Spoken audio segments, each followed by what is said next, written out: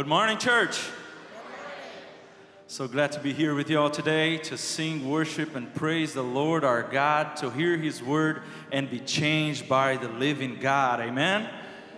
So let us stand for the reading of God's word as we prepare our hearts to worship and honor Him.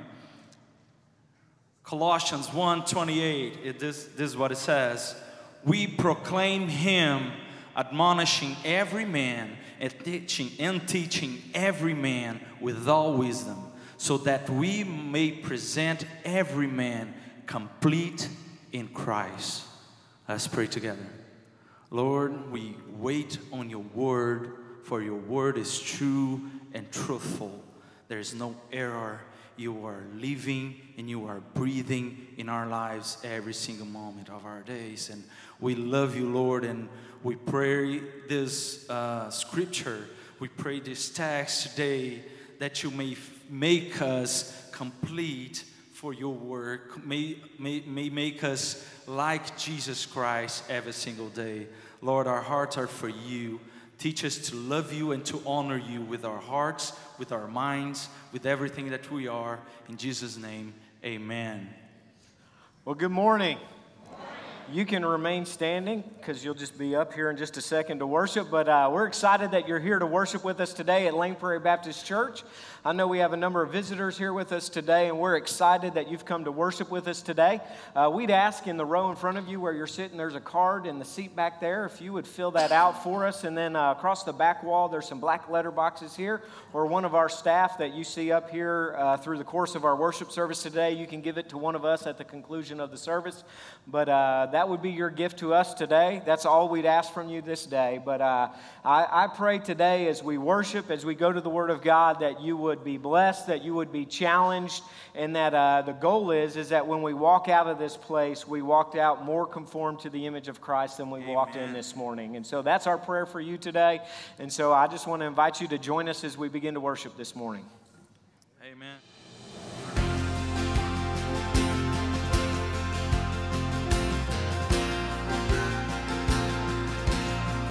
What is our hope in life and death? Christ alone, Christ alone. What is our only confidence? That our souls to Him belong, who holds our days within His hands, who comes apart from His command, and what will keep us to the end? The love of Christ in which we stand. Amen, church? So sing. Oh, sing. Hallelujah. Our hope springs eternal. Oh, sing. Hallelujah. Now and ever we confess Christ our hope in life and death.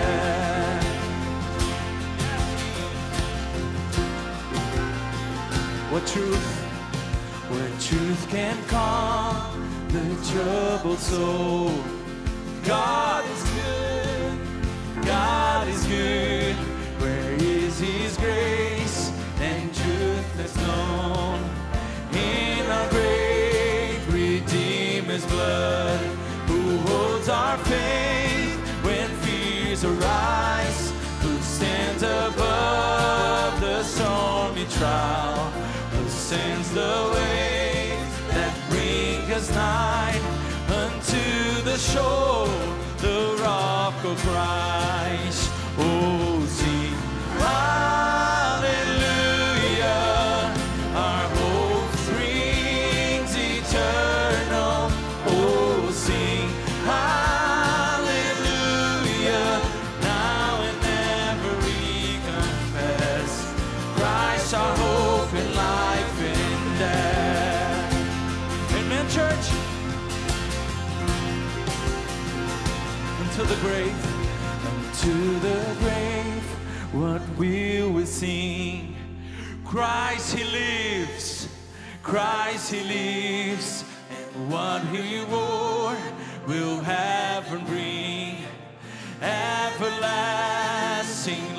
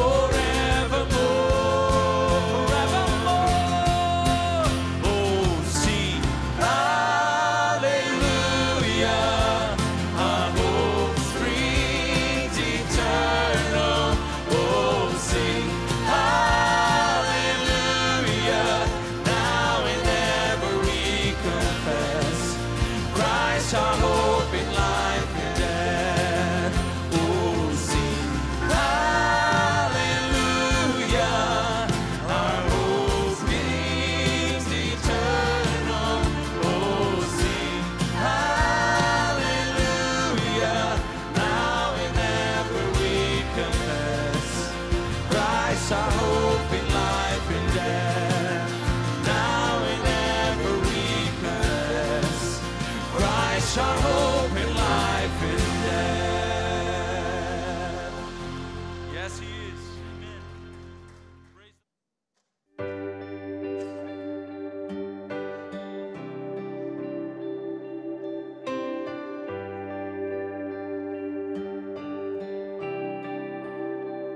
How great the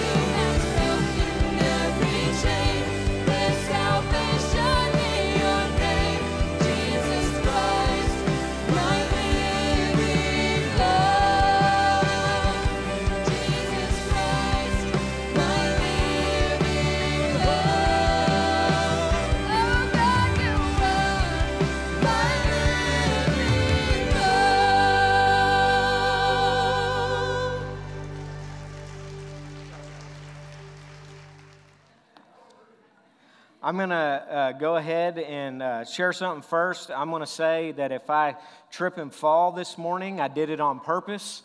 So kind of like that opening part there in Willy Wonka, it's completely on purpose if I do that.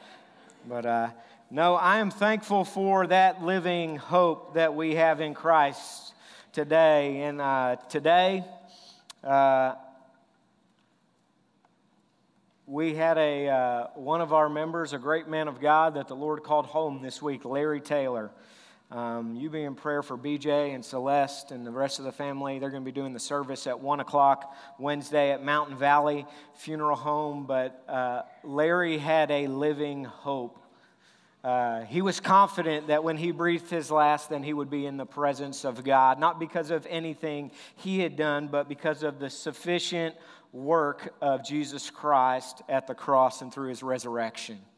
And so you be in prayer for them, be in prayer for people like Wayne Beheimer who are under hospice care, and then just even yesterday, Billy Barrow. But all three of these men of God that I've been able to talk to as they've gone through these things of life, and they have a hope that's laid up beyond this life. And so as they face death, very real there in the face, they do it with hope for what comes after this life. So you remember these families, but at the same time, we don't grieve as those who have no hope. We have hope beyond this life if we've put our faith in Jesus Christ. And so this morning, I want to invite you to join us in chapter 1 of Colossians, as we are actually going to finally finish up chapter 1 this morning. As you're turning there, we're going to be starting in verse 24 and cover verses 24 through 29 this morning. But has anybody ever seen a picture or rendering somebody's done where maybe there's someone who's watching something in a TV or looking at a painting, and then when you actually look at the TV or the painting, it's the exact same picture inside that painting or picture, and then when you look in the painting inside that picture, there's another painting of the exact same painting, and it just draws you in. And so really what's going on, we talked about it last week, what goes on here really from about verse 14 to the end of this chapter, really even into the first few verses in the first 4 or 5 verses in chapter 2 it's like every time it just draws in a little closer, it draws in a little closer. And so this morning, that's what happens, because you remember last week as we looked and we talked about that picture of reconciliation, and then he concluded it saying, because I've been reconciled, of which I've been called or made a minister or a servant. It's actually the Greek word we get from deacon, diakonos, that he uses right there of this. And so he kind of ends with saying, hey, because I've been reconciled, I've been made this minister. And then so this week, it's kind of like the next picture in. He says, let me tell you about what it means for me to be this minister. And so this morning, we're going to look at this, and really it connects back to verse 23. When Paul was reconciled, it changed. Remember last week we talked about how it changed the direction. It changed the trajectory of his life. He went from being a religious person to a child of God. And he went from a persecutor of the church to a builder of the church. And so it changed the direction of his life, and it took him from who he was to this minister, this servant of the church. And he says that in verse 23, and then verse 24, it kind of picks up and shows, hey, in general, hey, Colossians, listen, because of this ministry and what it entails, and in turn, it's urging, and he's saying, look, as I've said and reminded you to be faithful, because Christ is sufficient and Christ is supreme, and here's how my life was reconciled, and here's what I'm doing it, and because of my faithful ministry, here's another reason that you should continue to remain faithful and not be drawn off course by this Colossian heresy. And so that's where we're going to be going this morning as we walk through these verses. And so I'd ask, if you're able to this morning, if you would stand in reverence and honor of the reading of God's Word. I'm going to read verses 24 to 29. It says this, "Now I rejoice in my sufferings for your sake, and in my flesh I do my share on behalf of his body, which is the church, in filling up what is lacking in Christ's afflictions. Of this church I was made a minister according to the stewardship from God bestowed on me for your benefit, so that I might fully carry out the preaching of the word of God. That is the mystery which has been hidden from the past ages and generations, but has now been manifested to his saints, to whom God willed to make known what is the riches of the glory of this mystery among the Gentiles, which is Christ in you, the hope of glory. We proclaim him, admonishing every man, teaching every man with all wisdom, so that we may present every man complete in Christ. For this purpose also I labor, striving according to his power, which mightily works within me." Father, today may you bless the reading of your word. Father, may you do a work in this place that only you can do. Father, may you guide the words that come from my mouth today. Father, may you hold any words that are about to come upon my tongue that you don't want uttered in this place, and give me the words that you would have me to speak. We pray this now in the name of Jesus. Amen. You may be seated. And so as we kind of walk through this passage today, and there's a lot there, and so what I want to do is to look at what he says here. Remember, he's going to talk about what it means to be a devoted minister, a devoted servant of the Lord. And so this called out one, this one who is serving the church, and what it means, and kind of what is that picture of the devoted minister.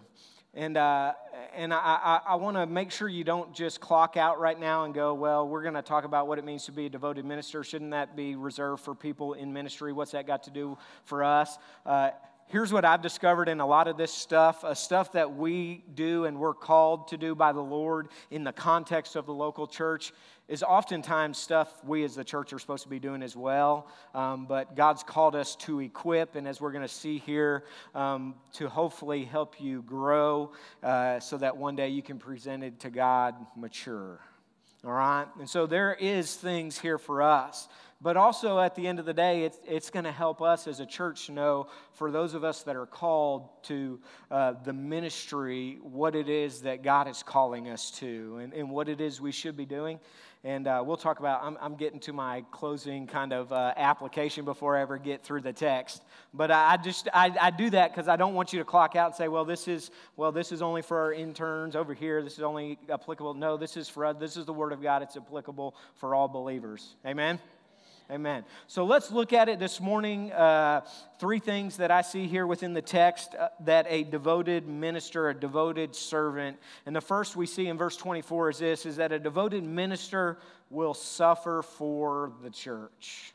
Look at what it says there in verse 24. It says, "Now I rejoice in my sufferings." You remember way back when we started this, we made reference kind of talking about the context of the book. Where is the Apostle Paul writing this letter from? Prison, all right? So he's suffering there already. He's writing from prison, and so I think we get a little clue there. But he says, "Now I rejoice in my sufferings for your sake, for the Colossian church's sake. And in my flesh I do my share on behalf of his body, which is the church, in filling up what is lacking in Christ's afflictions." All right, and so I want to preface before we kind of pull this little verse apart.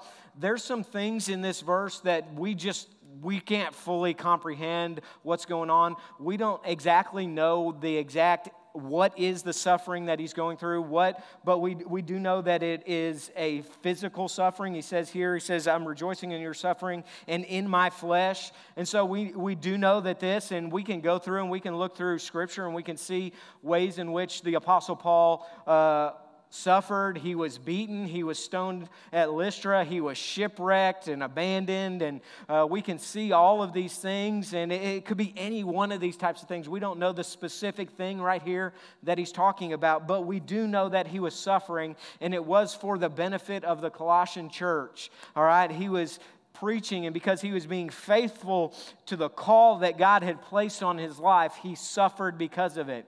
Think about it for a minute. Let's think about the Apostle Paul, who he was. He was the up-and-comer.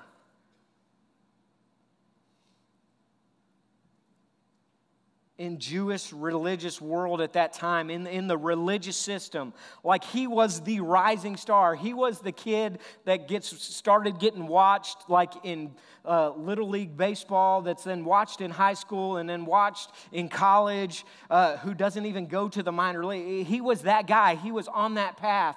And so when he denounced that legalism and he acknowledged Jesus to be the Messiah, you better believe that persecution began to come his way. Because you remember the persecution that he was putting on the church. Like he stood as Stephen was stoned to death. And that was the part that he was, and now he went to the other side. But he says here, to be a devoted, to be a faithful minister, you will suffer for the church. And so for those that are within our body, a part of our intern program, those that are in seminary, I want to encourage you today that suffering is part of the package. You will suffer if you're committed to the church. Because the enemy does not like what you're doing. It doesn't like you to be building up the body. It doesn't want you proclaiming the gospel.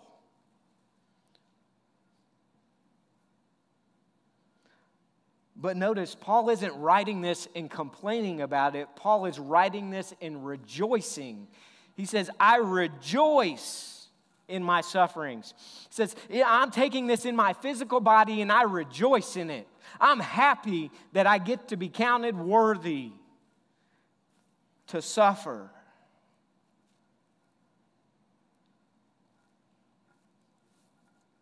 Suffering is a part of what it means to be a devoted minister. When you look at the latter part, and I may mention there's some things in there that are just really tough to decipher. The latter part of verse 24, so 24b, it says this. He says, I'm doing this in my flesh. I do my share on behalf of his body, which is the church. And Paul says, I'm doing this not for my own benefit. I'm doing this for the benefit of his body, his church, the church. That's what I'm doing. And it says, in filling up what is lacking in Christ's afflictions. All right? What does that mean? If you could get a bunch of people to agree on what that actually means, you're doing better than me and probably a whole lot of other theologians. And so you read commentary on this. I mean, there's a whole lot of people, a whole lot smarter than me, and they don't agree on what this exactly means. But I want us to look at, I'll give us a couple things, but I want us to make sure we know what exactly he is not saying when he says this, which I think is the most important takeaway from this verse right here. All right? And so a lot of people take this and they look at it, and this is where works-based salvation begins to creep in a little bit. It says, hey, what am I doing? This suffering that I'm have, it's filling up what is lacking in Christ's afflictions. And it almost, on the surface, when you look at it, it almost looks like he's saying that what Christ endured got us pretty close, but it didn't get us all the way there. But that's exactly what he's writing against in this entire letter. That's everything that we've talked about so far, isn't it? Like everything we talked about in the hymn of Christ, starting in verse 15, what? It was the fact that Jesus was sufficient and Jesus was supreme, and we didn't need anything else besides Jesus. So I can tell you 100% what the Apostle Paul is not saying right here is he's not saying that I had to suffer just a little bit more so that then I could be made complete in Christ, that I could be reconciled. He said, no, that was Christ and Christ alone.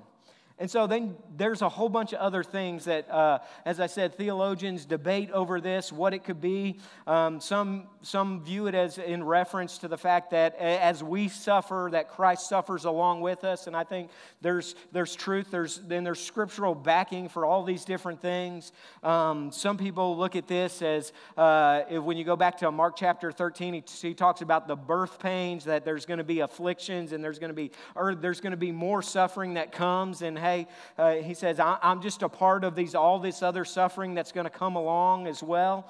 And so there's a lot of different things right there. Perhaps it's the idea that Paul is saying, hey, that his suffering in a way unites him with Jesus. As Jesus suffered, Paul suffered as a follower of Jesus, right? And we see throughout Scripture, right? We're told that in this life you will have trouble. You will face tribulation, right? A master's not greater than his servant. If Jesus suffered, we're going to suffer as well. But again, you could get 5 or 6 theologians together and they would debate on this and probably all leave with their own opinion of what exactly that means. But really the takeaway that I want us to see from this is what it's not saying. As I said, he's not saying that the work of Jesus on the cross, that redemptive work on the cross, was inadequate. That's not at all what he's saying. He's already told us that completely sufficient, completely supreme. All right? So, first, a devoted minister will suffer for the church. The second thing, a devoted minister will share the gospel with all, with everyone. Look at verse 25 through 28. Of this church, I was made a minister according to the stewardship from God bestowed on me for your benefit, so that I might fully carry out the preaching of the word. And so what I want to do is kind of walk verse by verse through this, and we look at this idea that a devoted minister will share the gospel with everyone.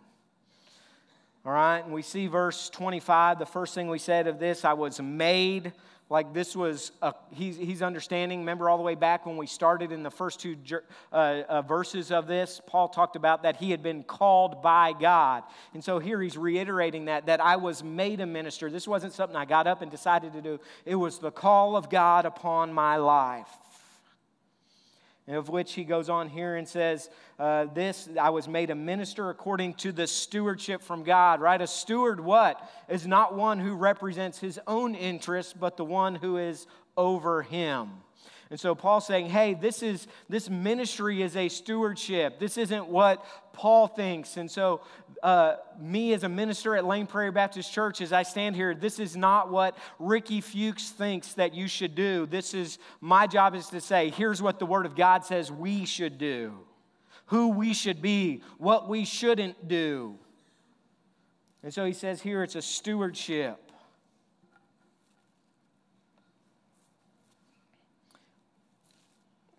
Look at as he continues, this stewardship that he had from God, bestowed. And what was the purpose of it? He says, the reason I was made a minister was to benefit you, to benefit the church. God has called us for your benefit.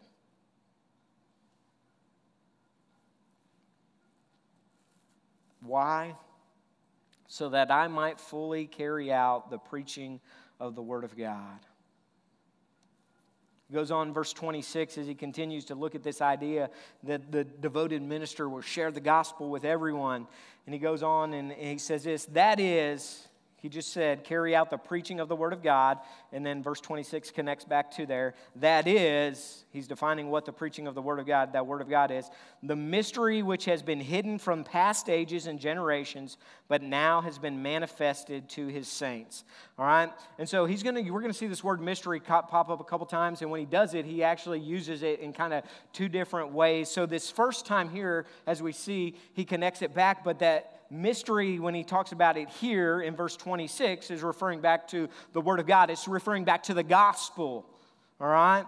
And this hidden, remember, who's his audience? It's primarily a previously pagan Gentile group of believers. And so they were a part of separate from a part of the nation of Israel. So they weren't in on part of that. But now God has called Paul as this minister to the Gentiles. And he says, now this that was hidden from you, that it was obscured from you because God was working through Israel, is now expanding. It was always for everyone, but now it's being broken wide open for everyone.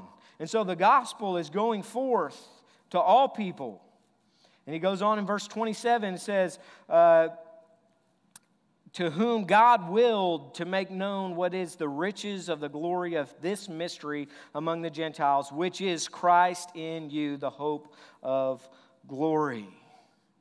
He goes on, mystery, and now he's using that same kind of word, and he's talking about Paul's preaching and the Gentiles' reception of it. It's that idea, as he says in here, this mystery is now Christ in you, the hope of glory.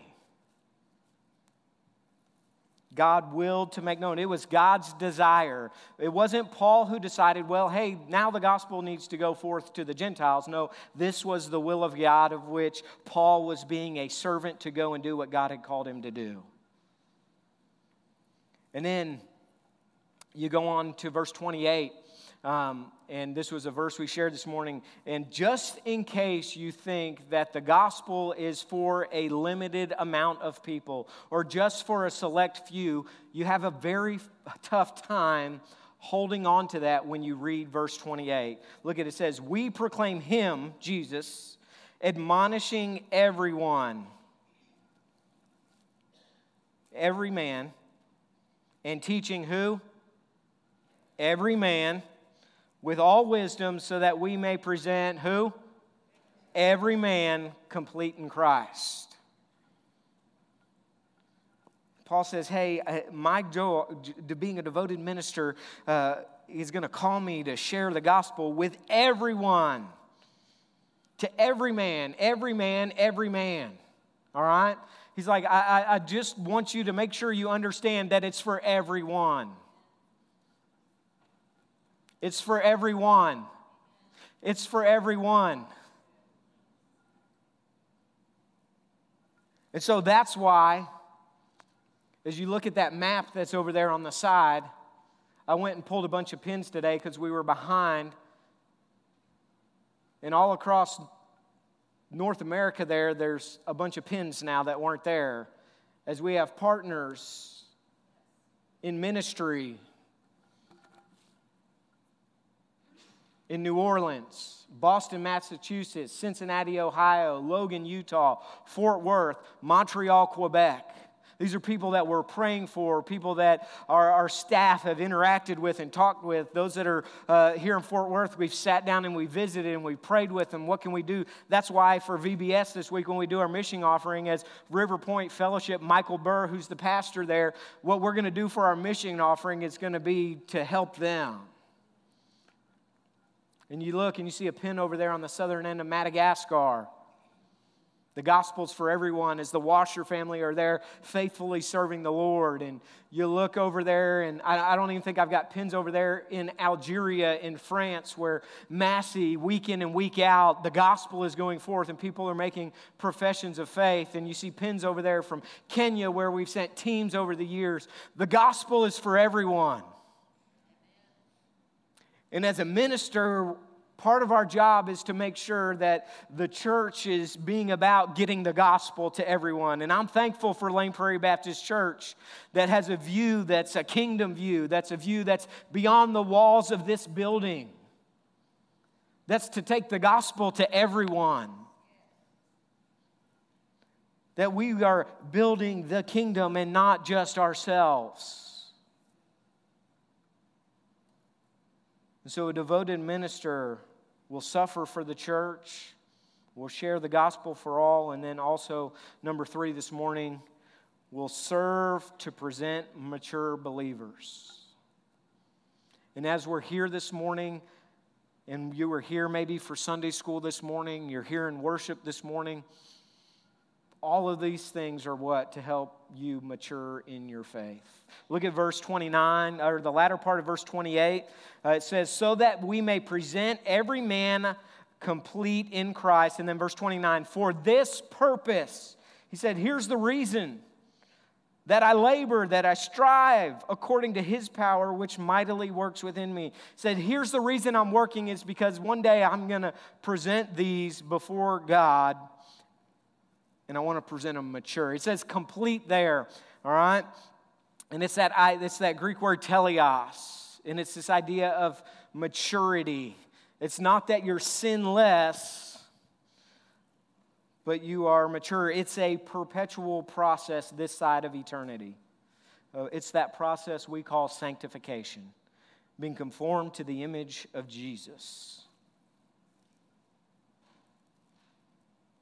He says, how are we doing that? How are we serving to present? Well, he goes up and look at the first part of verse 28. It says, how do we do that? How do ministers, how do we do that? He lays out really two things here. He says, by admonishing every man and teaching every man. And admonishing carries that idea with us and for us that we are warning.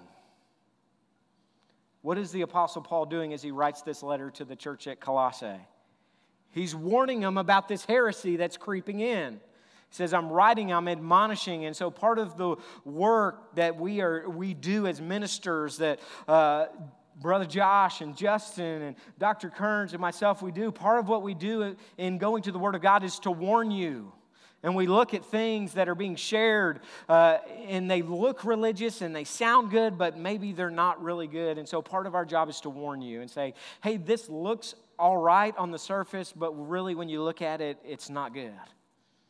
And so part of that ministry is a ministry of warning, but also of teaching or instructing. All right, what are they teaching and instructing? He says, with all wisdom. All right, and this is not Paul's wisdom, this is the wisdom of God.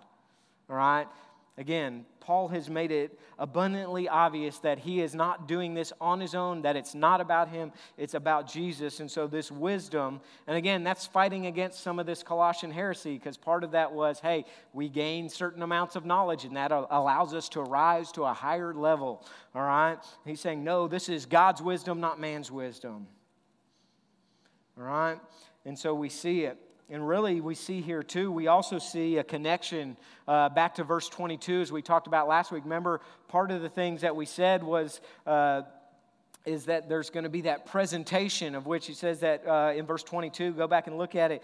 And yet now he's reconciled you in his fleshly body through death. Why? In order to present you before him, the Father, holy and blameless and beyond reproach. So now he's saying Christ is presenting us before the Father, and I think that's more of a positional, like we are all those things now, but in the practical, and I think Paul's talking practically that he's devoted and he's serving so that practically you can be mature, that he can present you as mature before Christ, before the Father, one day before Christ seated at the right hand.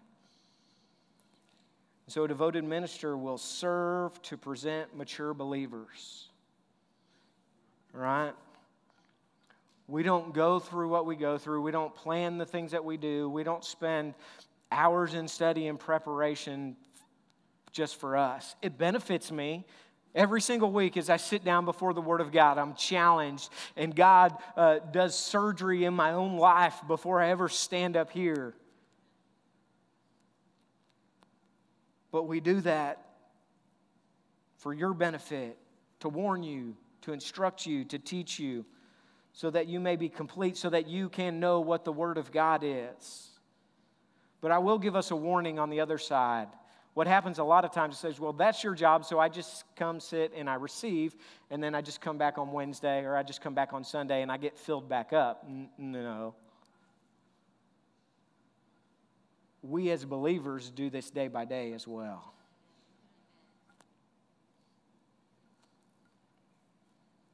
And the final thing that we really see here in this, I want us to see in verse 29, says, for this purpose I labor, striving. And notice how Paul accomplishes this. He says, I don't do this in and of myself. It's according to his power. Paul says, I am insufficient to do this myself. Christ is sufficient. I just shared with you how sufficient Christ is, and the only way that I'm able to do this is by his power, which mightily works within me. And so our staff, the things that we don't do within our power. Because if it was up to us, if it was up to me, when I had this calling in my life, you wouldn't see me standing here today. Because I pulled the Moses card and said, I'm not the words talking, can't do the nope. And I'm still not great with the words. But he says it's not about you. It's not about your power. It's not what you're capable of. It's what I am going to do through you, through my power.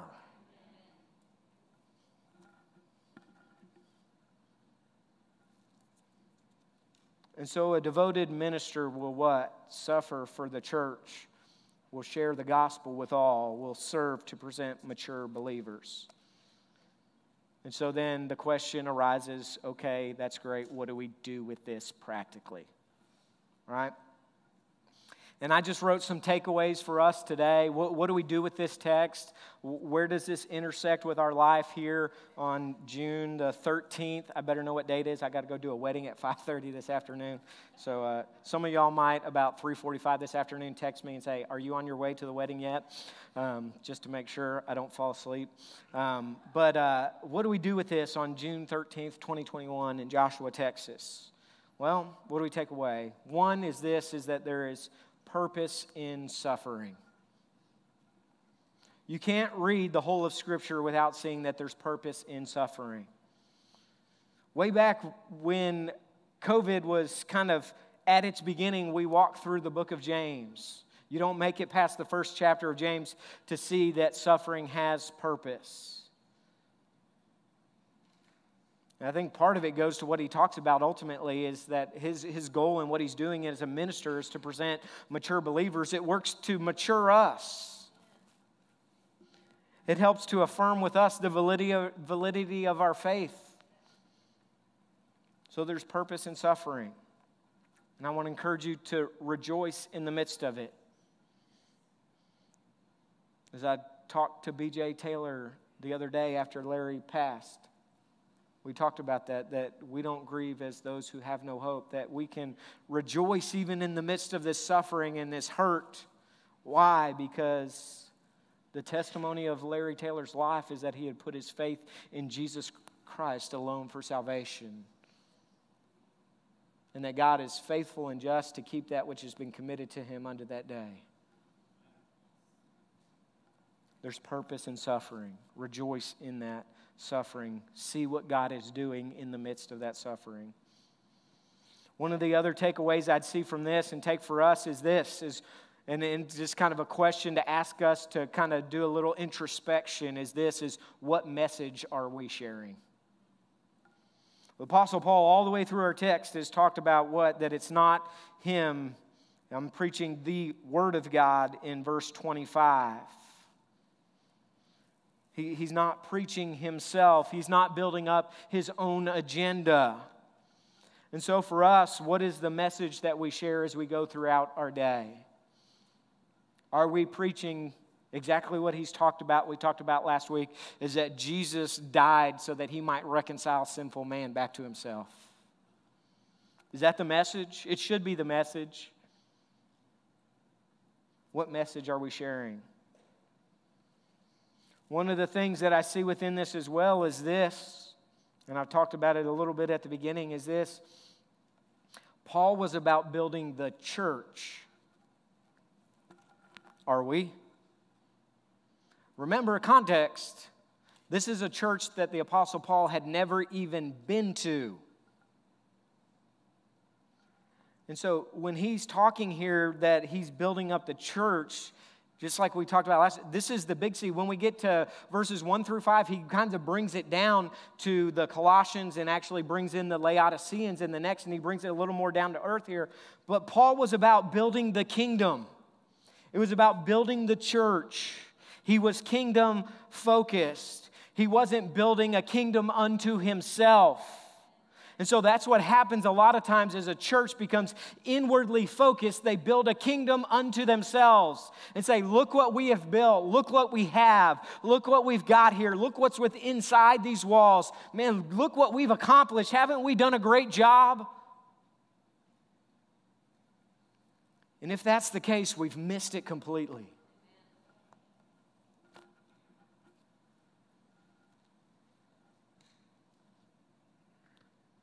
We're about building the kingdom of God. And I believe as we faithfully do that, I believe God will build up the local body that's here at Lane Prairie Baptist Church, but He won't build it up so that we can say, look what we've done. He'll build it up so He can continue to say, keep going, keep doing. That's why that map's there. I know it's there week in and week out, and you probably walk by it, and you remember when we put it up, but as it's been there, you kind of forget why it's there. But I pray every time you look over there and you see that map, you realize that we're building the kingdom throughout this world. That's our purpose. We are simply an outpost for the gospel, right? An outpost did what? It didn't do anything to serve its own purpose. It served to serve the purpose of those who had established it. And so God is the one who established the church. And so we seek to fulfill His will, not ours will. So, Paul was about building the church, about building, that's the Big C church, the kingdom, are we. May we never lose sight of that. And then a final takeaway that I'd say this morning is this. Is I'd just ask you, as we kind of looked at this picture of this devoted minister this morning, that you would understand what and why our staff, what we do, why we do it, and what we are facing. And I'd simply say, will you pray for us? Because it's a call to suffer. As we suffer, oftentimes our families suffer. And that's not a pity party. My joy is to be like Paul, to say, hey, I'm going to rejoice in my suffering. That I got counted worthy to suffer for the name of Jesus. But it also helps us, give us perspective about what we're doing. Like, we're here to share the gospel with all people. That's what we're doing, and we want you to come along with us. We're here so that we can serve to present you complete, mature in Christ. And so we want you to come along with us. So I want to ask you, pray for our staff. And understand that this is a calling that God has placed on us that we haven't picked up of our own accord.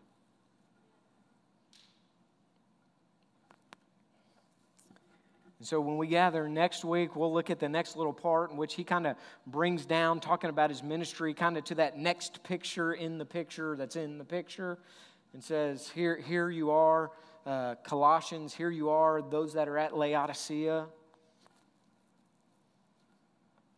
And so we'll look at that.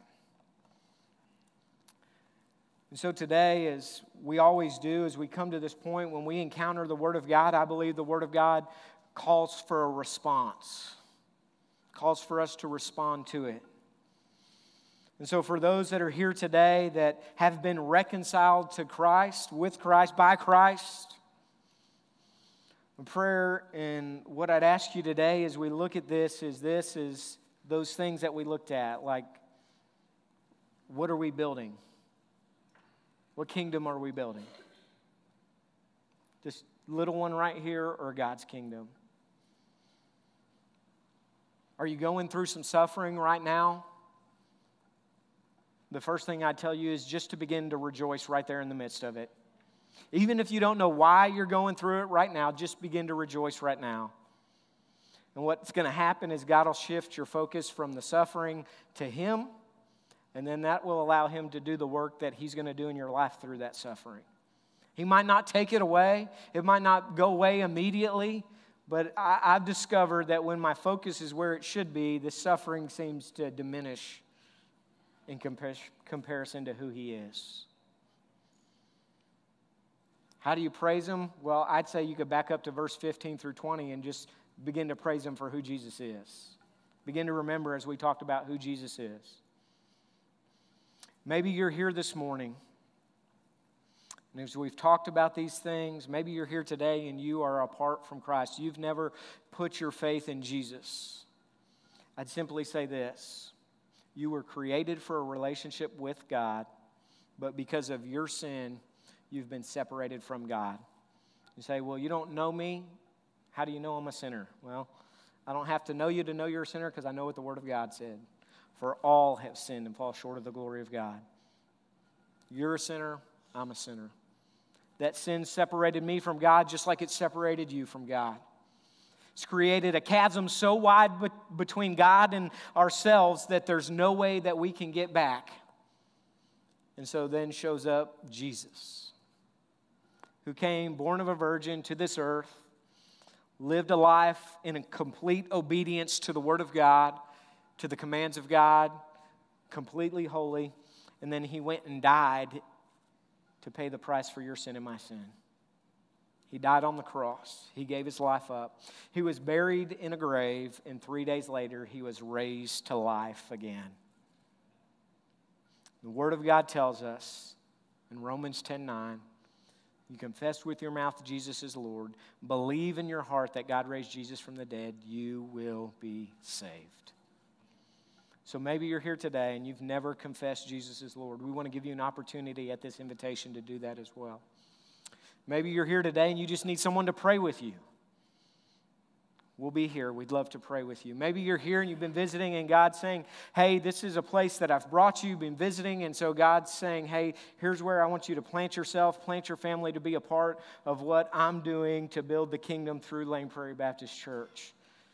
How would you come and be a part of us? Just simply come down front during the invitation and say, hey, we want to be a part of Lane Prairie Baptist Church, and we'll tell you how you can do that. But whatever it is that the Spirit prompts you to do this morning, my prayer is simply this, is obedience to the Spirit. Let's pray. Father, today, I pray, Father, as your word goes forth, I pray that you would be glorified in this place. Father, I pray for the one here today who's apart from you. They wouldn't leave this place apart from you without being reconciled to you through Jesus and what he did in his body and his death there on the cross. And the fact that we have a living hope because he was raised from the dead.